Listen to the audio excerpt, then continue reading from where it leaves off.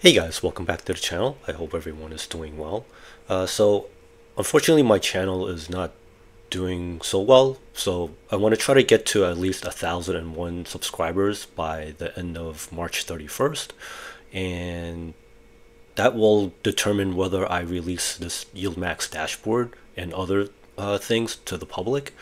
I mean, if not, I mean, no harm, no foul. I'll just return back to like the regular, I guess like the YieldMax summary. But you know, if you can, please like and subscribe. Otherwise, I'm just gonna have to keep this for myself and work on it some more. And so let's get into it. So this is just a limited preview. So I'm only going to show you AIYY on this part. So I like to like break things down in certain ways. This is just how I like to view things. If you think this is interesting, then you know, if you can help me out, we'd greatly appreciate it. So here you can kind of see like over the course of the week the change in like the options, like the cash, and like the treasury positions. So I think this might be a like an interesting way to see things, and this way you can also see like the change in like the different when they roll, or like when things expire and things like that. And then over here, this kind of shows you in like a slightly different way. So let me see if I can scroll down a little bit some more. So let's say for example I wanted to just see like for like the end of the last week, and this way I can kind of see like all the different YieldMax products. Like as you can see, like MSTY is just like a kind of like a real standout. And like over the course of the week you can kind of see like the change and like the composition of the assets. There's some other things that I also wanted to show, but you know, other people are just gonna copy my stuff, and then my channel is gonna be left in ruins, and I don't think that's fair for me. So that's why, like, you know, if you can, please like and subscribe. Like I don't know what else to do. So again, like there's some things I'm gonna hide just because like I don't want to, you know, help like other channels, just because like they haven't been helping me out. So it's just unfortunate. So this way you can kind of see like the nav and like the close. So like for example AMD, like the close is kind of like tracking like the net asset value, so this is a good thing. And then also on the bottom over here you can kind of see like the premium discount like day by day, and as you can see like the premiums are definitely higher than like the discounts. So this is why I always tell people, whenever you see a discount, try to grab it while it lasts. So I'm just gonna end like this preview over here. You know, if you want this to continue again, please try to help me get to at least like 1,001 subscribers by the end of March. Otherwise we'll just like go back to normal. So it's up to you guys. So let's just go back to like the regular spreadsheet that I've been working on for you guys too. So let's look at AIYY over here. So on the surface, like this is why I think this kind of breakdown matters, because like you can see like from the last week all the way to like the start of like the new week, you see like AIYY go down a little bit, but it's not as bad as it looks, because you can see like from like the start of the week, from like let's say for example this date is really March 17th, or like the day before. You can see like the cash is like 458, but you can tell like over the course of the week they were able to monetize this by taking a portion of this and putting it into treasuries, so this way they can sell, you know, more options against it. And as you can see like over here at the end of the week, you see like the option position is negative 3.64, which is higher than negative 3.18. So they're starting to position the option position in a better state for like the beginning of like this week. So like I guess like when you at first when you just look at the price, it could be a little misleading, because under the hood you can see like it's actually not that bad. So for example, let's look at the next guy, AMDY. So let's see here. So again, it looks like AMDY like it's a little bit different, because like the cash position like went down a little bit. The option position, again, you can see like the option positions, you're starting almost like double from like last week. so that's a good thing. You have like more credit coming in. And then the treasuries also, it's also been kind of like underneath the surface, like the treasury position is increasing like over time, with a little bit of a bump here and there. And then let's take a look at AMZY. So this one is doing like pretty well, I would say. Like the cash position, it went down a little bit, but then also like when you look at the options, it's actually like at a positive position, like much higher than like where it started from like last week. And then the treasuries also is increasing, so that's a good thing. So APLY, so it went from 1708 to 1714. So again, not that exciting. In fact, like from last week, you can see like the cash position started off like in a bad state. It started off like a negative, but then like over time they've been kind of increasing the cash position a little bit more. And then the treasuries, unfortunately, is taking a bit of a dive. And then the option position, unfortunately, is not that interesting either. It kind of like it went in the right direction like towards like the end of the week, but then like for example, you see from like 24 cents it went down to like 0 cents, which is a good thing. And then they started over again like for the new week for 22 cents, so about kind of like the same where they started. And then CONY, surprisingly, even with like some of the dip in like cryptos, they've actually been able to maintain like the price, or in fact like they actually increase a little bit. And then you see like the cash is pretty interesting and went to 0, which is probably not what you want to see. And then like the options, like it actually increased like in the middle of the week, and then it kind of went down to like only 1 cent to start the new week. So that's probably not the best thing. I guess to kind of offset that, at least like the treasury position is increasing, so hopefully they're reloading and preparing to sell more options for like the coming week.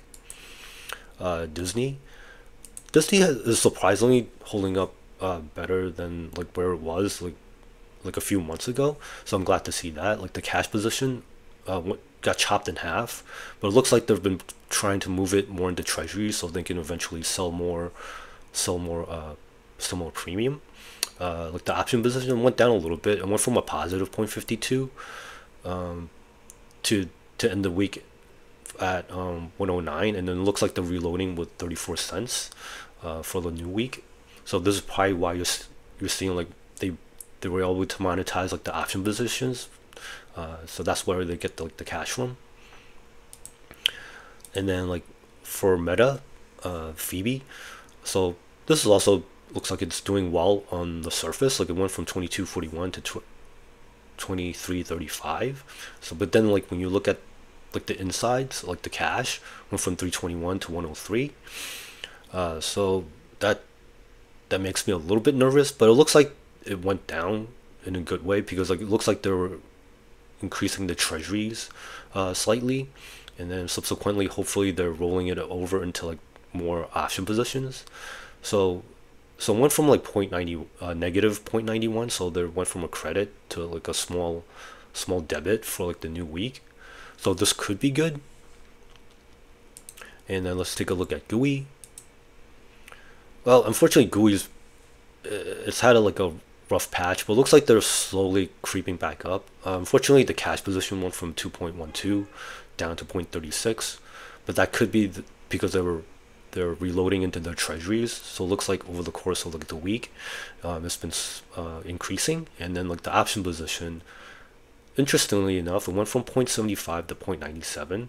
So it looks like they were able to monetize some of the short credits, but then also at the same time take advantage of like the long call. So from 0.75 to 0.97. So hopefully they can kind of continue this positive momentum. And then let's take a look at JP Morgan. So this one doesn't look that exciting. Like on like the surface, like the price only went from like 21.25 to 21.59. But again, it looks like they've been able to take some of like the cash, so because they had like a pretty big cash position from like 6.54 and went down to 2.5, and it looks like a good chunk of that went back into like treasuries, so that they can eventually sell more credits. and it looks like what, let's see, so from a debit of 2 cents, now it's going to like 27 cents premium, so that could be a good thing. And let's take a look at Moderni. Alright, so $20.11 to $20.49, not too bad. So the cash position went down, and it looks like the treasuries correspondingly moving up, and the option premium not too bad. Looks like they're going from a credit of $1.05 per share, so it's slightly less for this week, but it still looks like it's pretty decent. And then Microsoft, so a small bump up again in terms of like just like the ETF price, but then like you see like the cash, so it looks like they started taking some of the cash positions, putting into like the treasuries, and then slowly grinding it up, and looks like the option positions are doing still fairly well. And look, one went from like 13 cents to 64 cents, and then I'm guessing they took part of that to monetize. So they're now they're starting like the new week at 30-cent debit. So it looks like they're doing well here. And then Netflix, same thing. So again, the cash position went up slightly. Well, not slightly, but I guess like from 8 cents, and then it went to 49 cents, and then so on and so forth. They've been steadily increasing like over the course of the week. Looks like they're trying to monetize like their options, so that's a good thing. And then the treasuries actually went down like a little over a buck. So not sure what's happening here. So let's see, like the force went from like a negative 4-cent credit all the way up to 58-cent credit, a debit. So it looks like they're doing okay over here overall.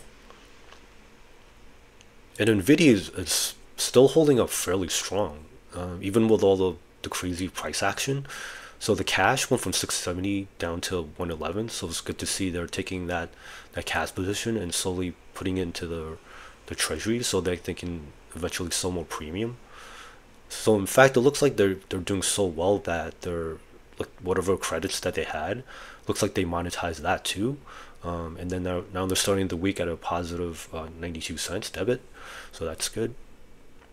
And then OARK, well, even OARK, I mean, on the surface, it looks like they're slowly trying to climb out of the hole. So hopefully they can continue to do that. Otherwise, they'll probably have to like wind up doing a reverse split. Like the cash went from 69 cents to 63 cents, so it's not that big of a change. And then the options went from negative 36. So the new week is it's a lot skimpier, unfortunately. The treasuries, all right. So it looks like they're at least holding on to like the treasuries. So hopefully this can continue to do well. Well, I mean better. And then PP looks like it's doing well again. So it looks like, hopefully they can get back to like 20 bucks. And then the cash, let's see, so it went down, but then you also see the corresponding change into like the treasuries, so that's good. It looks like their credits looks like, ooh, that's not good. I don't think, like it went from 57 cents from last week, and now it's starting off the new week at 6 cents, so that's well, hopefully they can do better. And then let's look at Square. So went from 23.97 to 24.23, so it's not too bad. Well, and although the cash went to negative to start the week, so I'm wondering what's happening there. Because the treasury looks like it's increasing, so that's a good thing. The option positions went from positive 9 cents to a positive 27 cents. So that's interesting, because it looks like they did so well. I'm guessing because it went from like $1.15 to a 27-cent debit. So I'm hoping they're able to take some of that position and kind of offset some of the cash bleed a little bit. So I'm wondering if it's like people like taking money out just to take profits, which is probably not a bad thing. And then TSLY, okay, at least like TSLY is starting to kind of grind back up too. And then let's see, so the cash went from 39 to 33 cents. So okay, so maybe some people are taking a little bit of money out. And then let's see, the options went from 75 cents credit to 16-cent credit to start the new week. So that's probably not the greatest thing. It looks like their treasury position like held fairly well. So hopefully, again, TSLY will, hopefully climb back out of the hole. And then let's take a look at XOMO. So the cash position went down from 347 to $1.77. Looks like some of that went to the treasuries, so that's good. So now they can have a better base to sell more options. So went from 21-cent debit options to overall position of 47 cents. So that's good to start the week. And then MSTY. So this is pretty strong price action. Like even though like Bitcoin went down, and then the cash positions. I mean, this is pretty wild when you think about it. Like their cash position, like 1655, is actually greater than like Tesla's entire position, which is kind of sad and funny at the same time. So it looks like they've been monetizing the cash position pretty well and sticking it back in the treasuries, so that they can continue like the option positions. And I mean, this is I mean, they did a good job in terms of timing, like the MSTY release. This is probably like the best one so far, and hopefully they'll release like more ETFs like this, because I mean, this is pretty wild. So they're starting off like the new week at like $4.70 credit, so that's pretty amazing. Unfortunately, ULTY, it's just, I guess it is what it is. I guess like some of the positions haven't like under like their umbrella. Well, I guess maybe in another video like I'll talk more about it. This has, I mean, it's not the end of the world, but it's a little disappointing to me. I was kind of hoping that this would be like the actual best one, or at least like in the running. But I guess like stuff happens, so I guess we have to give this one like a little bit more time. Like the cash position went down, so at least like for the options, well, it went from like 83-cent credit, and looks like they're starting off the week at $2.44 debit. So hopefully they can kind of like eventually kind of like repair the position. So thank you for watching. Again, if you can like and subscribe, would like to kind of continue deeper and more analysis on not just YieldMax, but like the different high yield ETFs out there. But of course, like if there's no support, well, we'll see what we can do here. So thank you for any support. Hope you guys make some good money out there, and I'll see you in the next one. Bye now.